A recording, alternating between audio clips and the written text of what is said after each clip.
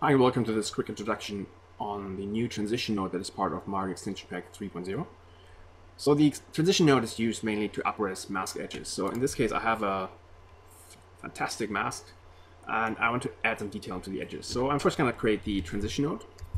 And you can see I've got a bunch of handles here. So A, B, pattern, and transition. And by default, I'm going to attach the A handle to my paint and view the node by pressing 1. And you can see now my paint seems to be changing a little bit. That is because by default, if B is unmapped, it's using a contrasted version of A in the calculation. So the amount of contrast you can set in the node, so there's a contrast B, and that'll only be evaluated if B is not mapped with anything.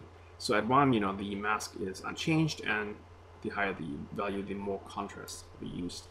So how do we use all this, and why does it do this? So let's just create a quick cloud node and attach it to the transition handle.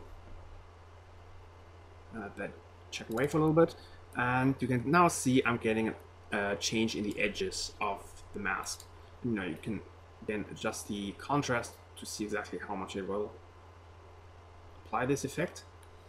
So basically, it'll isolate the gray areas and add in the effects of the cloud.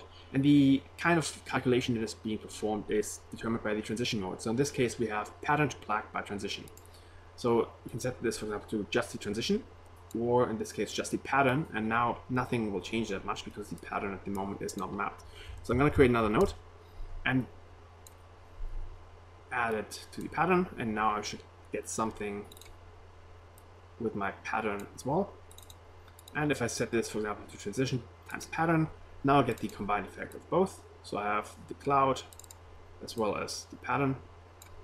And there's a few different ones, like white to black, pattern to black by transition. So that means basically, B is blended over A. So in this case, B is still unmapped. So it's using a contrasted version of A. So a contrasted version of A over A is blended by the combined effect of my pattern blended over black by the transition.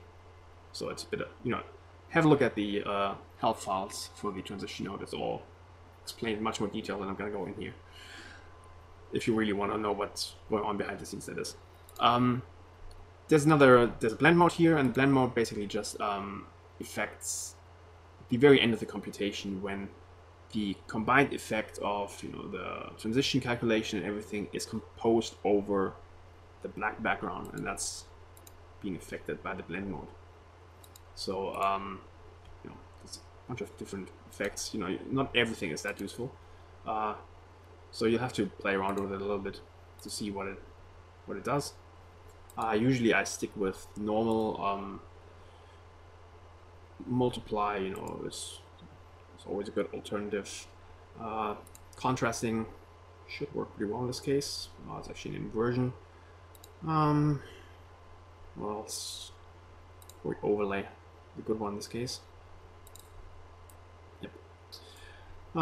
Yeah, like I said, just have a play around with it, and it's quite useful to just up-res any mask. And obviously, you can still paint your mask, and the effect will always show up. Let's set this back to normal. Looks a bit better. And when you paint full white, the mask will, there won't be any transition, and the longer the gradient is, the more of these two nodes that are mapped to A and to transition and pattern will show up. And that's already it. It's definitely useful for up-resing, so give it a go.